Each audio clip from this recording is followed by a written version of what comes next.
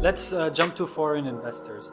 You know, most of the foreign investors who haven't even been to Dubai but heard about it definitely, they're hesitant to make investments in the country where they haven't been.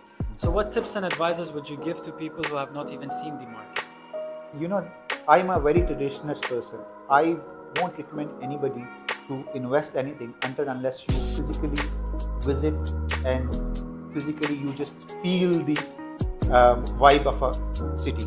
So this is very important. If I want personally, I won't recommend anyone to buy from US, send money.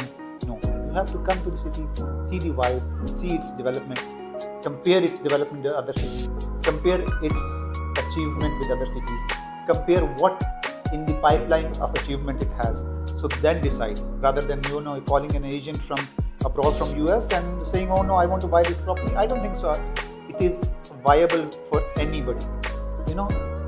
Anything you do it personally. Like if you talk to someone over the phone, and if you met someone personally, what is better prospect?